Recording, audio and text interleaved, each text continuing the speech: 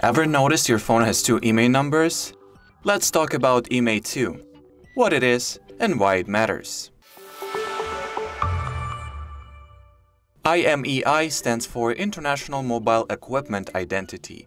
It is a unique number that identifies your device on a mobile network, like a digital fingerprint for your phone. IMEI2 is the second IMEI number found on dual SIM phones. If your phone can use two SIM cards, it needs two separate IMEIs, one for each SIM slot. Each SIM slot connects to the mobile network independently. Having two IMEI numbers ensures both lines can be managed, tracked, or blocked if needed. It is also important for carriers and security features like phone tracking or blacklisting a stolen device. IMEI2 isn't anything mysterious. It is just the ID for your second SIM card.